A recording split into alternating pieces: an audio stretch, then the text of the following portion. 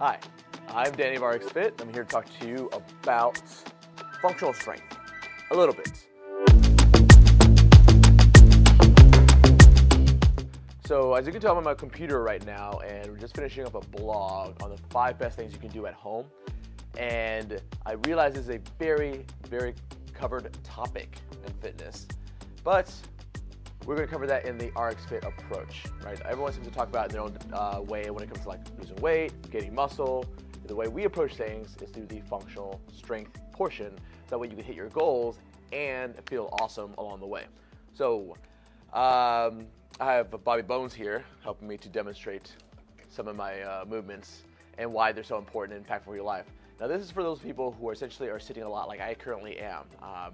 Surprisingly, even though I'm a personal trainer, I do spend a lot of my time sitting still in front of a computer right here, doing my programming, doing video content like this, working with my team virtually. This is kind of a lot of stuff goes on. So I do know firsthand the stuff that you do run into as well, right? Actually, I'm realizing the correlation a lot more and more as more I sit up more often, what I'm running into. So these 5 exercises are designed to combat those things specifically, the sitting process, and on top of that, not just to reduce pain in the future, but to increase overall energy. As you may know, if you don't, when you release these muscles that are very tense a lot, like the hip flexors over here, quads in the front of the leg, sometimes even calves, you release that tissue, you open it up a little bit more, allow more blood to flow freely, you actually have a lot more energy to go on and do stuff that you want to do, right?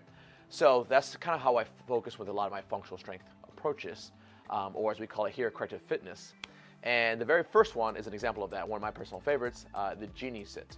So genie sit, and for all these, by the way, all these exercises, you'll have a GIF somewhere around me, maybe over my face, that will be showing you the movements over and over while I talk about it a little bit. So the genie sit, let me pull my bones up. As you're seeing in the GIF right now, it seems like you're just bending over, hands on the ground, and then you're walking yourself out into a plank, and then you walk yourself back up, and then to stand. That is the case. What you're focusing on is you don't want to hyperextend your knees. This is where the action happens. You want to have what I call a soft knee. So it's like slightly bent, just a little bit, just not locked out. That's all it is. You don't want to, but as you bend over, you don't want to just bend your knees as much as you can, like a squat, right? That is going to help. That's going to happen. It's going to disengage all this back here and kind of ruins the point of a genie sit. A genie sit is like the mobility version of an RDL.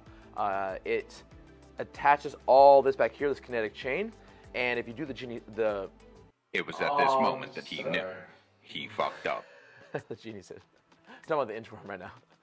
On the inchworm, the inchworm, all through here, as you're going through it, the motion, it's designed to connect all this kinetic chain here and open it up as forcefully. So when you bend over, your weight here, as you start to bend over, you'll start to feel your calves, your hamstrings, your back, and then you walk yourself out into a plank and then walk yourself back up into standing. That is the inchworm. The most important thing is like if you feel the chain all the way down.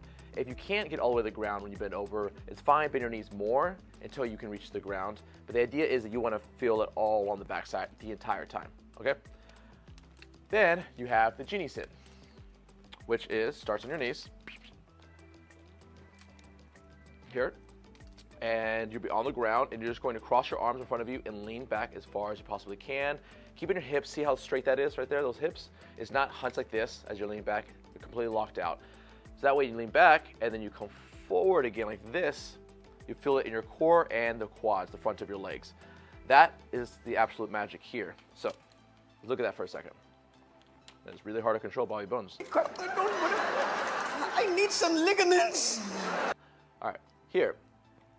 If you look at the front there, where those quads are, those are getting pulled on a lot. The hip flexors, the lower part of the abdominals, all the way through the transverse rectus abdominis, all the way through here, through the rib cage. And you use all those muscles to pull yourself back up. This is a great one for sitting down a lot because you're doing the exact opposite position of sitting. See, like sitting is here, there, and genie sit is here, and you're leaning back, putting all the stress on the front, the anterior part of your leg as you pull it back up. So that is the essentially the benefit on the genie sits.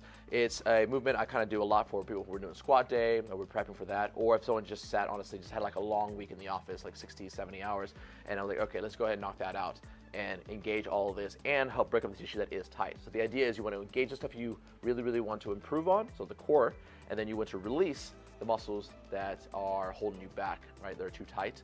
or compress or overactive. So, and release those. And ideally, if you're really good, you'll do them at the same time, like the genie sit, which is why it's a top 5 favorite of mine for being at home and kind of correcting your problems. Third one, Bulgarian split squats. I have to say, before I talk about too much about Bulgarian split squat, it is easily one of my favorite movements. Top 3 for me personally, in every respect. Not corrective exercise, not functional strength, just everything. Every single time I do a body day, I use it personally all the time. When I want to build strength in my legs, when I want to build mobility in my legs, everything. I mean, honestly, I love hitting mobility and strength at the same time. So, you would put your back leg on either a stable or unstable surface. I like unstable, it makes me work a lot harder. Put your foot on there like a chair, and then you're just going to split squat back. Again, you're going to see the GIF. I'll be demonstrating a little bit better in the GIF than I am here with Bobby Bones because I don't have more arms to control of his limbs. But essentially here, and you go down, and you see that lead leg there? Was lunged. Come on, buddy. Listen to me. There you go. And here. So when you're in this bottom position, this is great. This is a big stretch in the left quad here, the one that's on the chair. And if you're sitting up straight instead of leaning forward, you'll also feel it in your core. So through the quad, just like kind of we just talked about with the genie sit, except now you're doing a more strength-focused approach, right? And then you push through both legs to stand all the way back up. Foot is still on the object, and you lunge back into it again, right? So ideally, sit up straight as much as you can.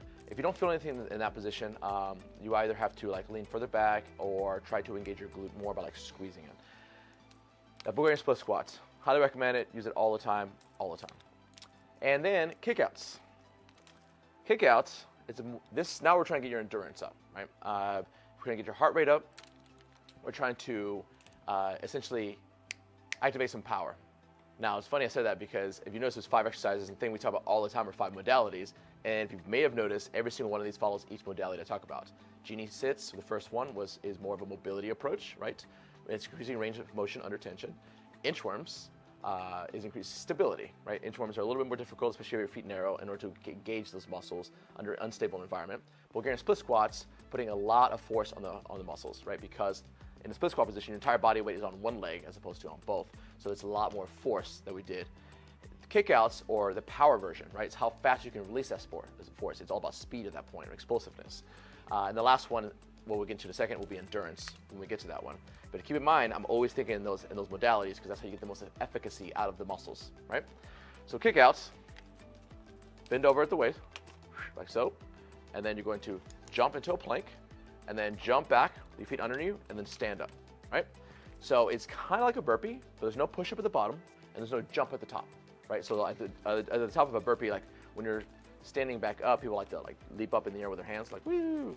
We're not doing that. This is just kick out. Kick out is bend over, hands on the ground, jump into a plank, bring your feet back under, stand up, right? And just again, you'll see it in the GIF. So a little bit more power focus, getting the endorphins up because we're forcing a lot more blood through the body. And as your body's developing a little pain because of the tension, you start to release endorphins, which is a pain killer, and then you'll feel awesome. And the last one are plank hip taps. So now that we've worked the muscles almost every single time in every single modality, we're gonna finish off a little bit of endurance to get the blood completely flowed and to really mostly burn glucose. So your plank, like this is gonna be really hard for Bobby. I think he can do it. We'll see. You're in a plank here, and the idea is imagine there is one dot underneath your belly button on the ground, and you're trying to hit that one dot on the belly in front of your belly button on the ground with one hip at a time, but the same dot. All right. The idea is you're going to twist your hips and then drop. Oh, he's having trouble going down. And then dropping to touch that spot on the ground, lift back up, and then twist with the other side, and then drop back down. So it's just the hip that is turning on each side to hit that spot on the ground. All right.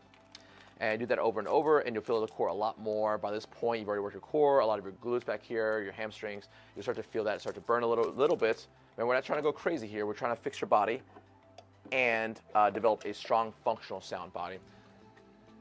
Also, at the same time, make sure that you stay loose, limber, and you have more energy through reducing your restriction. That is the key component there. Increasing your energy, but not by giving you like more ATP, right? More glucose.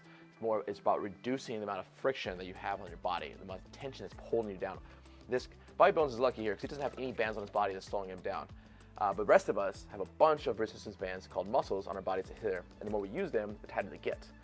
So really important to make sure to keep those muscles mobilized and loose, and you'll feel like you have more energy. It might even increase your strength depending on if it helped optimize your positioning, your mechanic. All right, hopefully that all helped you. There's a blog associated to this if you want to get more in detail about every single thing I just talked about here. And until next time.